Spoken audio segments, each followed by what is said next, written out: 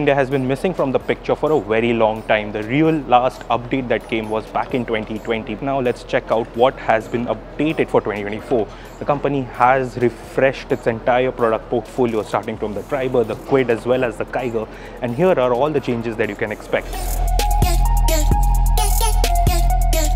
Now starting with the 2024 Renault Kwid, there's no real visual changes that you can find on the car, but the only fact remains that there's a new variant, there's an RXL optional that you can now opt for, that makes it the most affordable automatic version, as well as there are new 5 dual tone colors that the company is offering now.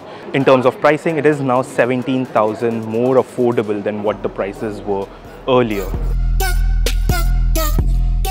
Now on the inside, the biggest change is this, the 8-inch touchscreen infotainment system. It gets Android Auto, it also gets Apple CarPlay, but the fact remains that it is only available from the second trim onwards, which is the RXL O.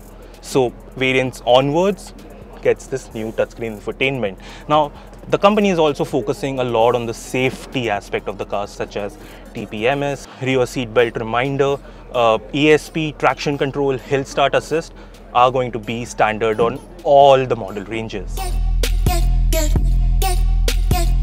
Now next up is this 2024 Renault Kiger. Now visually there are again no changes that you can find on the car, but there is a difference in the prices, almost from 5,000 rupees to 50,000 rupees depending on the variant that you would buy.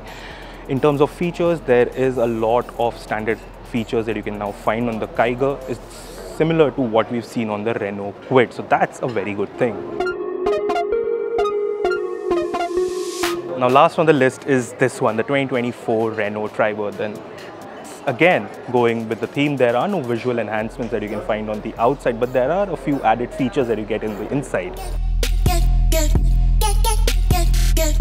So now there's a 7-inch driver's display, which is going to be all digital.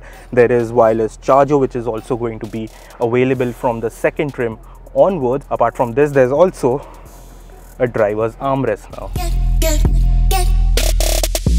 Well, these were the changes that you could find on the 2024 refreshed version of the Renault lineup, but that was not all, because the company has also announced its huge plans for the next 3 years. So till 2026, expect about 5 new cars coming from the manufacturer. 2 would be the new gen versions of the Triber and the Kiger, and there's also an electric car in the pipeline that the company is going to launch pretty soon. But the biggest concern is obviously the Duster coming. Well, we think so because the company has announced C SUV and a B plus SUV, so which we think would be the Duster, and a 7-seater version of it as well, which would be ideally based on the Bigster concept. Now do tell us what you think of the video, do tell us what you think about Renault's big plans for the next 3 years, and if you've liked this video, don't forget to share and subscribe to the channel so that you're always updated with Aqua Drive's content.